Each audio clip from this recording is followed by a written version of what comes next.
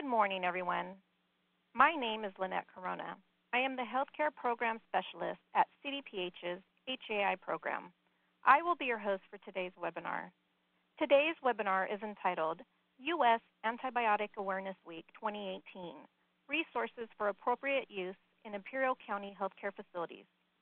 Our presenters are Dr. Erin Epson, the Assistant Chief and Public Health Medical Officer with the HAI program at CDPH. Tracy Lanier, Liaison Infection Preventionist, and Erin Garcia, AUR Coordinator, also in the HAI program at CDPH. We will wait until the end of the presentation to address any questions to the presenters. Please type your questions by using the chat or Q&A panels, and we will make sure to get to them answered accordingly.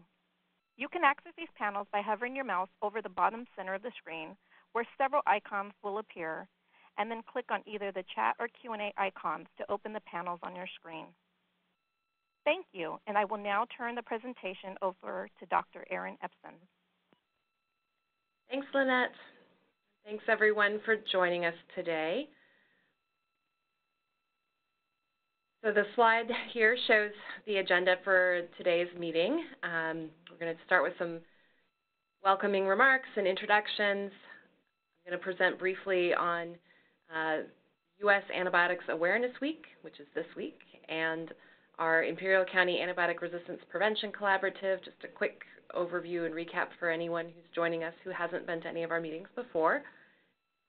Then Tracy and Erin Garcia are going to review some of the resources and the new website that we've developed especially for you all in our Imperial County Prevention Collaborative.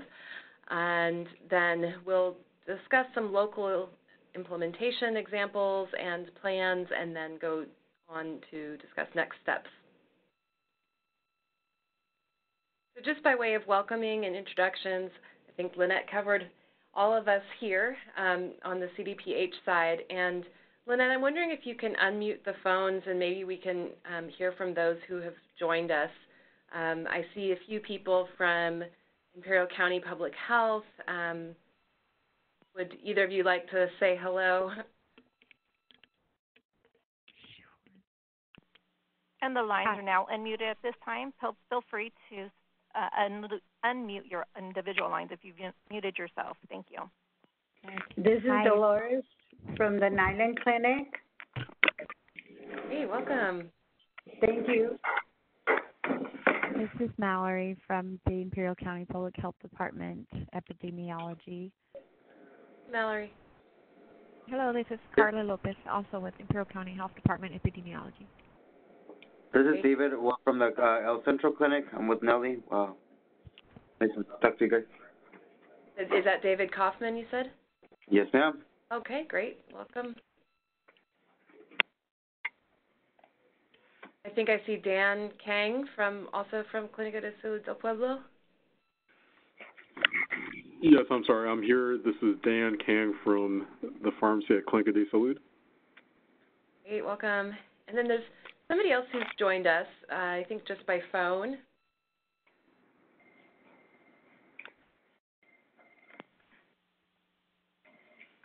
Yeah, if you're unable to mute yourself or speak, that's totally fine. Well, anyone else that would like to say hello that hasn't called out?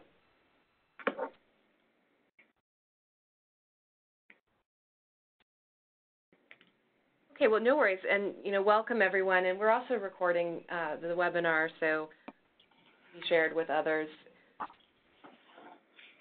Time. So I'm just really briefly going to talk about our U.S. Antibiotics Awareness Week. So happy Antibiotic Awareness Week to all of you. I'm showing here on the WebEx a slide with a couple of screenshots of messages, social media messages that we've been disseminating from our California Department of Health account.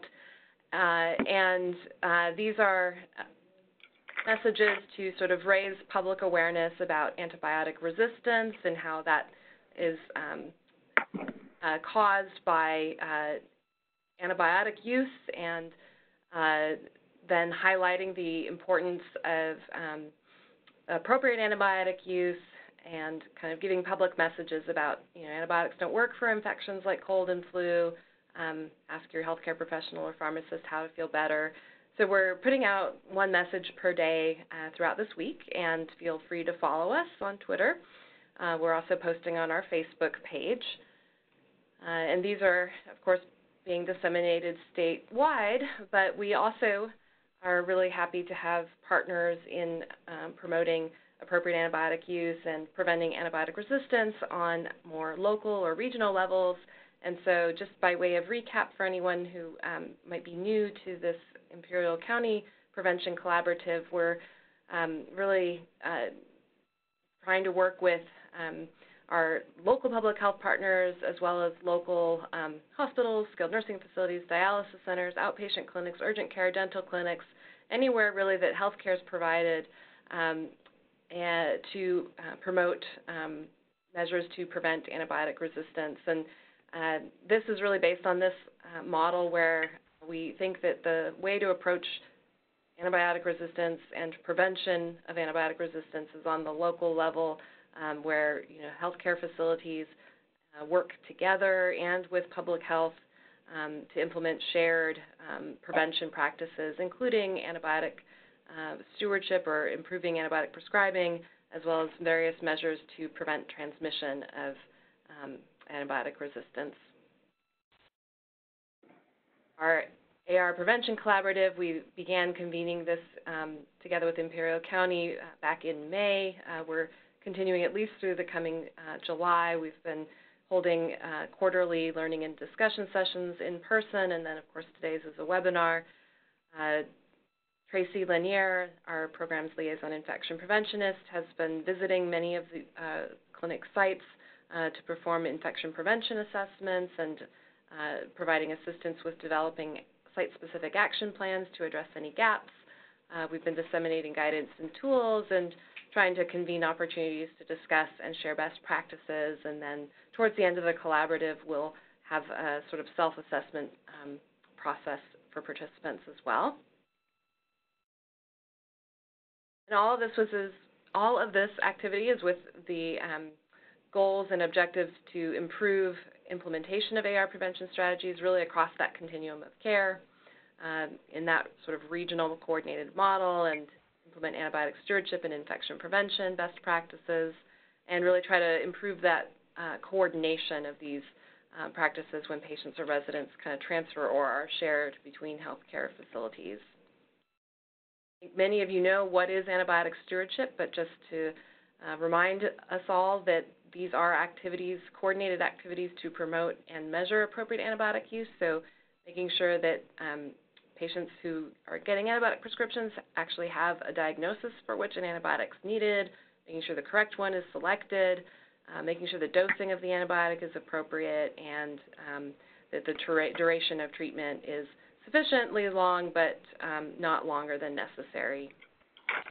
And these are the CDC's, or the Centers for Disease Control and Prevention's, core elements for outpatient antibiotic stewardship. So they've got elements for all the different kinds of healthcare settings, and in this collaborative, we're really trying to focus more on outpatient clinics. We've included these outpatient core elements in our project, and so these include making a commitment to appropriate antibiotic prescribing, taking actions to improve practices about antibiotic prescribing in your clinic, somehow tracking and reporting and providing feedback on those data to providers, and then sharing and providing education and expertise about antibiotic prescribing. We think this is important because there's a lot of antibiotic prescribing in outpatient settings, and at least 30% of the antibiotic courses are thought to be unnecessary, and most of this is for acute respiratory infections such as acute bronchitis.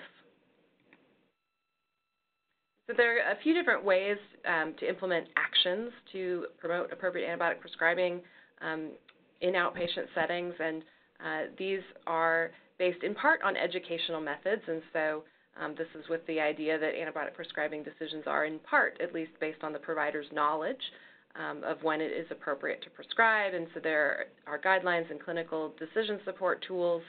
But the thing is, we kind of know that a lot of the inappropriate prescribing is really not driven by a knowledge gap. A lot of providers know that antibiotics aren't needed for a cold or acute bronchitis. It's uncomplicated. And so to try to address some of the other sort of more social factors that are leading to inappropriate prescribing, we also have behavioral methods. And this is with the idea that, a lot of antibiotic prescribing is actually influenced more by psychosocial factors, feelings of pressure from patients and or families, feelings like if an antibiotic isn't prescribed, the patient might be disappointed and perceive that they're not getting appropriate care, and so on and so forth. And so that's why we've really tried to focus a little bit more on providing more communications training, and then promoting this concept of the providers making sort of a public commitment to only prescribe antibiotics when necessary. So combining a bit of a patient or family education along with sort of a commitment on the part of the provider to only prescribe when necessary. So with that, I think I'm passing over the presentation to Tracy Lanier, and so I'm going to pass control of the WebEx to you. Looks like Lynette already did that, and then Tracy's going to run through some of the resources that we've been working on based on our participants' feedback to provide you all. So Tracy, go ahead. Great. Yeah, hopefully you guys can hear me. This is Tracy Lanier. I'm the liaison who's been coming up to visit a lot of your sites. So it's been nice to meet so many different clinics. So far, I believe I've been out to 20 clinics of different types. So that's been really exciting. And I'll be contacting some of you who I haven't been out to visit in the next couple of weeks, and hopefully we can schedule a meeting so I can come out and do assessments and sort of go through some of the materials that we've reviewed at some of the other visits. But it's been really interesting and very exciting going out and meeting everybody and sort of seeing how everyone's doing. One of the things that I've done during those visits is I've been able to take a look and see what different clinics need. And from that, you've given me some really cool information about what you are going to be needing for different types of materials. So we provided a number of different materials that were sort of baseline information, and you were really able to share some good information about things that you would like. Erin Garcia and I are going to be presenting some information about some of those materials. And as Dr. Erin Espen just said, we actually have made a web page.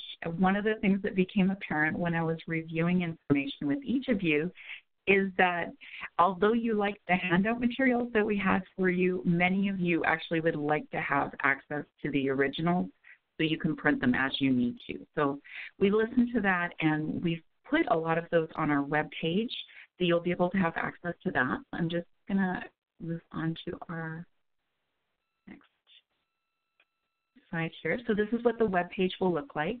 At the bottom of the page, you'll see the email address, which is actually a link that will take you to the web page. One of the things I should note for this is in the very beginning stages right now. So although some of our materials you will be able to access, at this point we're going to be adding on things as we move along. And you'll probably notice a lot of the materials that you can see on the web page look familiar to you, and it's because a lot of those things are in response to things that you said that you needed. So this is the second page. So when you scroll down on that web page, you'll move into this page, and we've sort of organized this into a couple of different categories. We thought it was important to get information out for patients and their families, and with that, there's a lot of different materials. So you'll see under each of these different categories, you're going to find a number of different resources you can go on to and you can print out. These are available in English and in Spanish. So the antibiotic use information under the first category will have a variety of different things that you can print out to give information to your patients.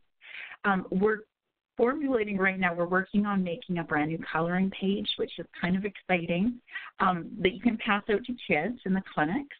But that one's still is still going through the final sort of reviews. So some of these things you'll see will have notes beside them when they do come up. When you click on it, you may not be able to access it.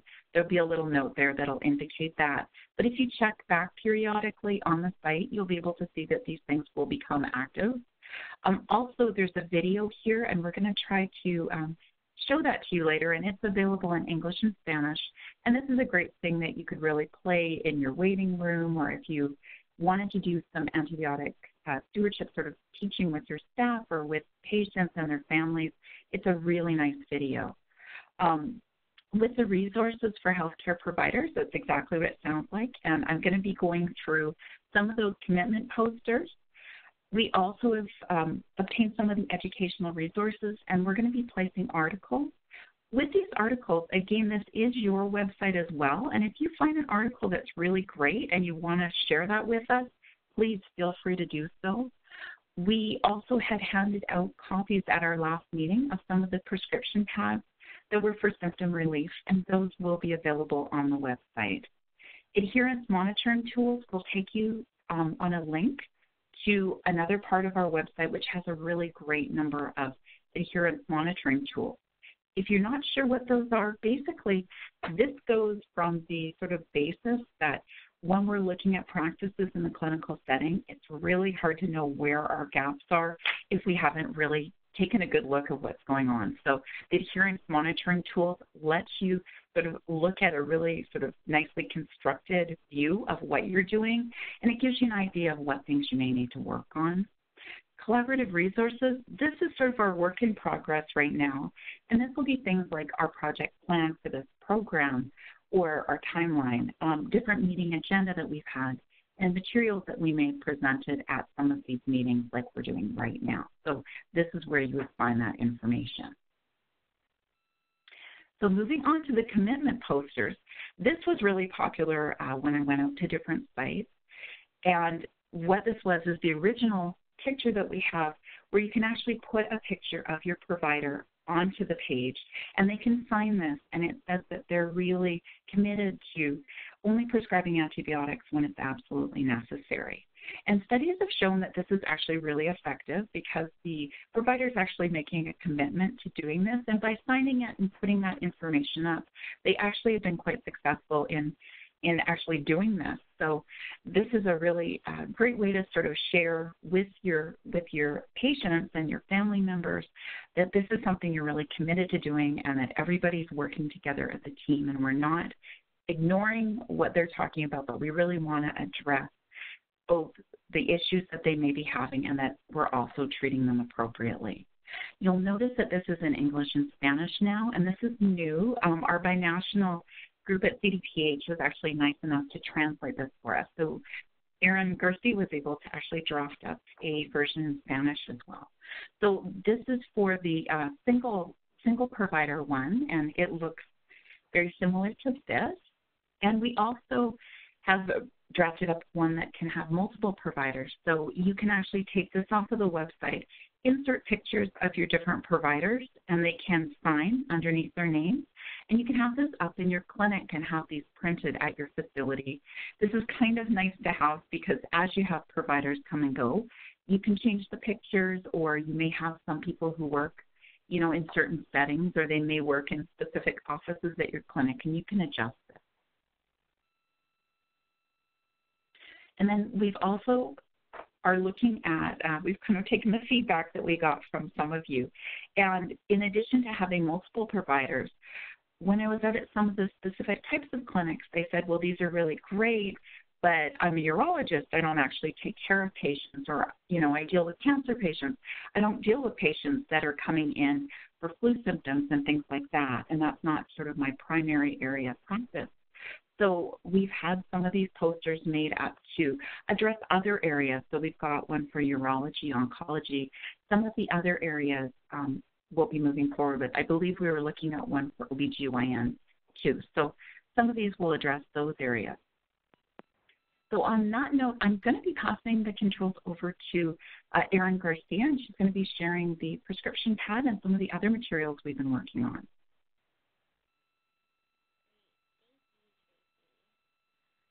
So what you're seeing here on the screen are what we're calling prescription pads, and they're really meant to mimic what it feels like to get like an antibiotic prescription from your physician, except these are for symptom relief for viral illnesses.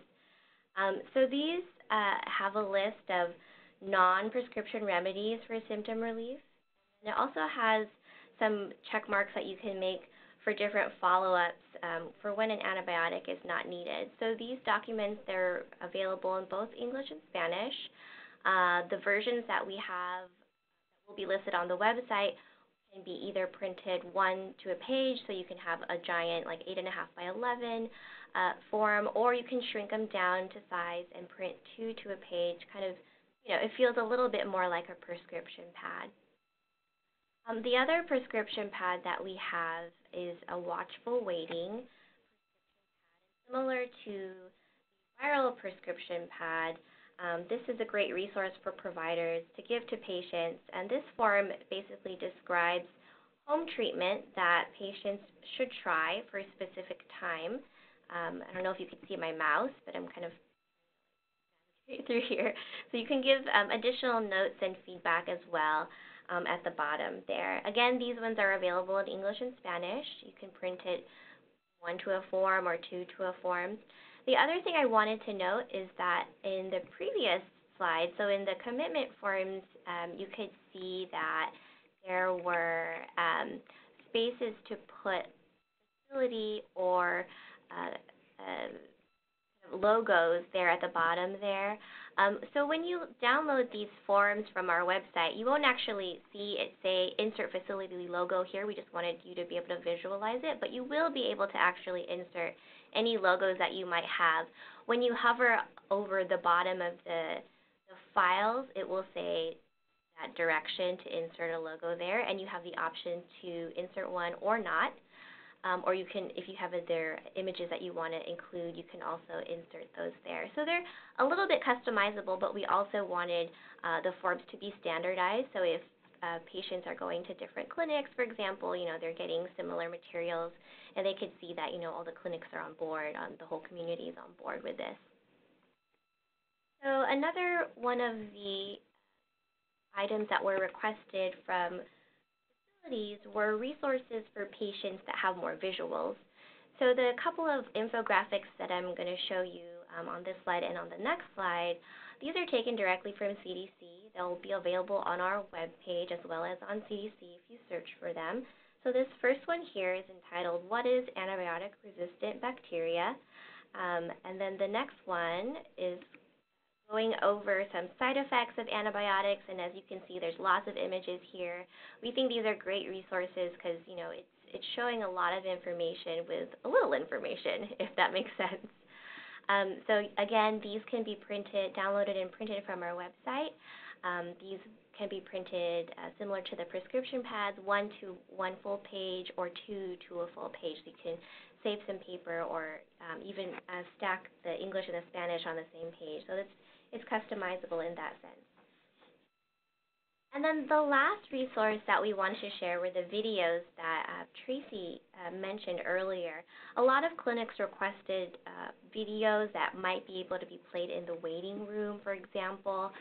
So I'm going to go ahead and try to share my screen so I can play a clip.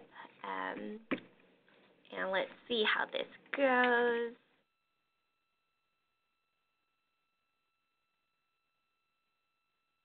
Antibiotics aren't always the answer. You have a cold, or it could be the flu. Whatever it is, you just want to feel better. You head to the doctor to get antibiotics so you can get back to normal life. Not so fast. Antibiotics save lives, but many times they are prescribed when they aren't really needed, and that's a problem. When you're given antibiotics when they aren't needed, they won't help you, and the side effects could still hurt you. Those side effects can include a rash, dizziness, nausea, diarrhea, yeast infections, and an infection called Clostridium difficile, also called C. difficile or C. diff. Some antibiotics called fluoroquinolones.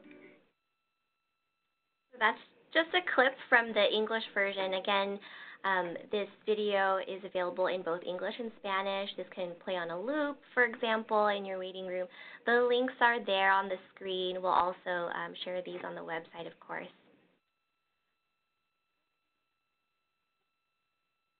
So then just to wrap up the resources page, again, Tracy mentioned this before.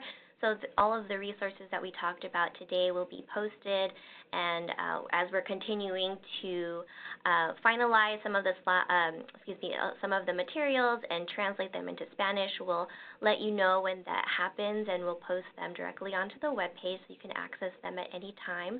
But there will also be a collaborative resources section on the web page with any announcements that we have for the collaborative itself. Right now, the website's not actually live right now, but as soon as it is, you'll see some of the agendas and slides from our previous session. And then I want to turn it over now to Erin Epson to go over, or to lead some discussion, actually. So we're going to get, it is your turn to speak. We're going to have some audience participation. Great. Thank you, Erin. So, Lynette, could you unmute the phone lines? I'm not sure if you remuted them in our introductions or not. And currently the lines are all unmuted. Okay.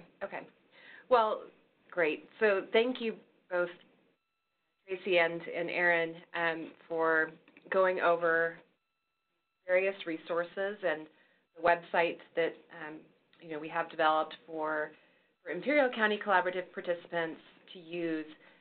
We do plan on eventually transitioning a lot of these materials to sort of public-facing website where potentially other local health departments or clinics in other parts of the state could also access these materials as well. But really, at this stage, we're trying to pilot and get a sense for how these can best be used and implemented, and I also wanted to thank all of you all who have, our participants who've provided feedback on some of the materials as we've been sharing them with you over the last few months.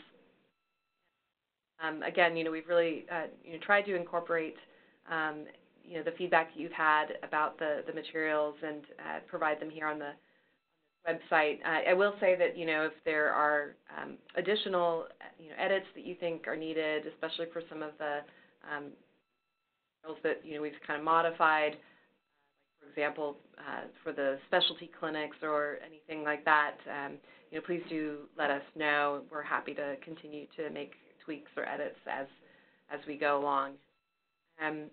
So with that, I thought we could just sort of open it up to any of you if you have any specific reactions to any of the materials that that we've shown. Are you using any of them already?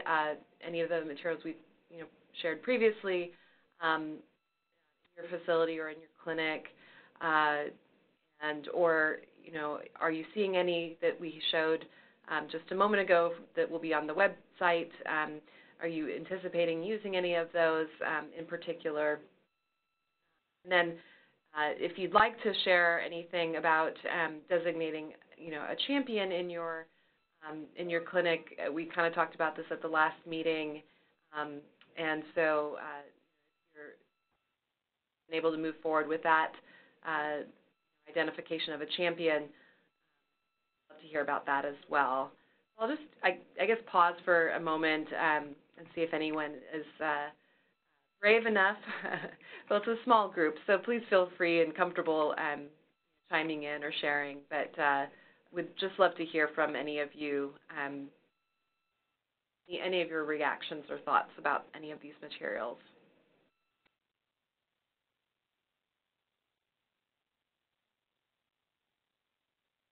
I guess I'll just say one other option as well is if you're on the WebEx and you want to answer or ask any questions just by typing them into the webinar, that's fine too. So that I can see.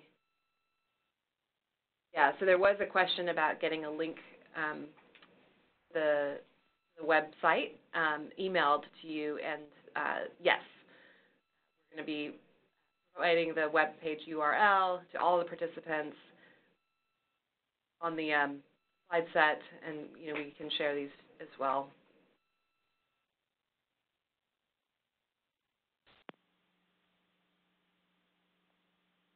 If you'd like to use the chat or Q&A panels, you can access the panels by hovering your mouse over the bottom center of the screen where several icons will appear, and then click on either the chat or Q&A icons to open the panels onto your screen.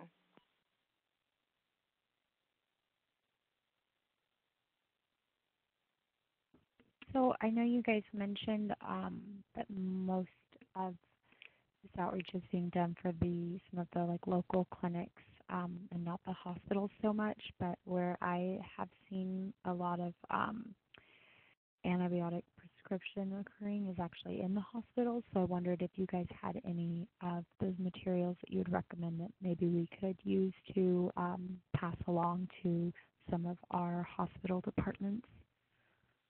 Oh, yeah, certainly. And in fact, actually, we've historically done most of our work around antibiotic stewardship in hospitals. We have a toolkit for hospital antimicrobial stewardship programs and a number of specific, resources and tools, for instance, like how hospital ASPs can work with their infection prevention staff on addressing specific strategies to prevent C. difficile infections, so antibiotic stewardship strategies to address C. difficile. So we do have a fair amount of tools. Are there any, specific situations or types of, prescribing or that you've noted to be particularly problematic that you think we could sort of target some of? Yeah, well, right now I know with the start of our flu season, I do a lot of the respiratory infection surveillance. So I'm noticing just out of the pediatric department alone, there's actually all of their patients have had antibiotics administered with no bacterial infection. So these are children who are hospitalized with influenza. With rhinovirus or parainfluenza, so yeah, other respiratory infections, but not actual bacterial infections. Yeah, so, and in fact, actually, we have a few pediatric infectious diseases folks who work here as well and might be able to point to some specific pediatric materials for this purpose. So these are children who have diagnosed, they've done respiratory viral studies and diagnosed rhino or paraflu. Yes, yeah. Okay, well, thank you for that question and feedback. And I imagine many of those children are coming into the clinic, follow up as an outpatient. So some of them, yeah, that. Actually, that's true. Yeah, that does happen often.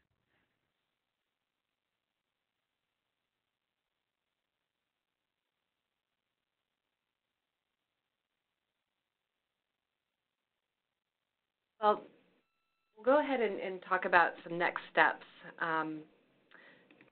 Although if anyone would like to ask another question or if something occurs to you as we're kind of going over these next steps, then please feel free to enter this into the WebEx. What we like all of the participants to do is really to select, at least one of the antibiotic prescribing or stewardship tools from among the ones that, we've shown, and hopefully plan to implement in your clinic, whether that's the commitment posters or video shown in the waiting room or some of the prescription pads, any or all of the above. We'd just love to see that implemented and be able to, hear about your experience. Also, based on the visits that Tracy has done in many of your clinics.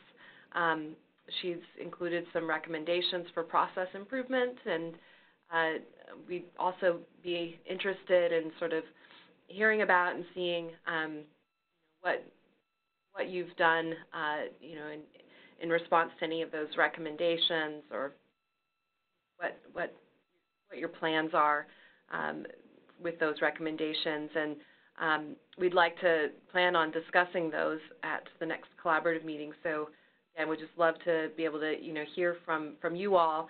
I think, this is not only for us to sort of hear about, what you've done, but also to share with other participants, other local participants, what your experience has been with any of these materials or recommendations, so that they can learn from you and provide you feedback on what you're doing. And really the goal is to see how best these materials or practices can be implemented locally within your community.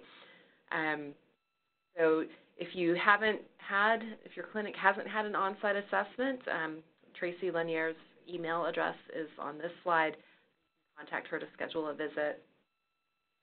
And then I'd like everyone to save the date and plan to join us for our next collaborative meeting, which we're planning on February 7th of next year. It's already into 2019, in the morning from 9:30 to 12:30, located at the Imperial County Public Health Department, the address shown on the slide. Again, we'd really love to, hear from you all at that meeting. We'll also be presenting the sort of aggregate information from the infection control assessments and what some of the sort of common recommendations have been. But, really would especially love to hear from you all and facilitate some discussion amongst all of our participants about, how things are going with implementation. That have all of our email addresses on this slide. If there are any questions, and again, you can enter them on the Q&A on the webinar or email us afterwards. And then we're recording this, so this can be available to additional folks who didn't get a chance to join us or who might have joined a little late, or sharing with any of our collaborative participants. So thank you. Erin, it's Tracy. Can I just add one thing too? Oh, please, yeah.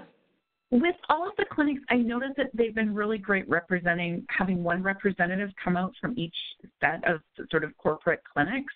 And for the next meeting, we'd really love to see one person from each clinic, because we'll actually be going over the data. It'll be, like Erin said, it'll be aggregate, but it'll be nice to sort of see how everybody's doing in your entire system. And this is a really great way to sort of see. You'll know what your results were, but everybody else won't know, but they'll be added in with all of the other results for the county. So it'll be a really nice way to sort of see how you're doing and different things that different clinics are doing. And the more people that we have from different clinics, the better, because if you can believe it, even though a lot of you are following the same policies within a system, you may be doing them quite differently. And I think that that's kind of a nice takeaway from going and visiting everyone, is some of the groups you might be doing something at your clinic that is much better than what the other clinics are doing. And this is a really great opportunity to sort of share those practices. And likewise, there might be something that you're having a problem with, and your clinic down the road, you may not know they actually have the solution to that problem. So this is a really great opportunity for everybody to share those types of experiences together. Thank you, Tracy. That's a great point. And yes, we would definitely like to as many providers as possible in these meetings. And I think, yes, the more the merrier, the more the better, and feedback can be exchanged. Comments? Can we close it out, Lynette, or? Sure. I'd like to thank you, the presenters, for today's informative presentation. A copy of the slides and materials will be shared via the email distribution list and the Imperial County webpage shortly. This now concludes our webinar. Have a pleasant afternoon. Everyone, and fairness week.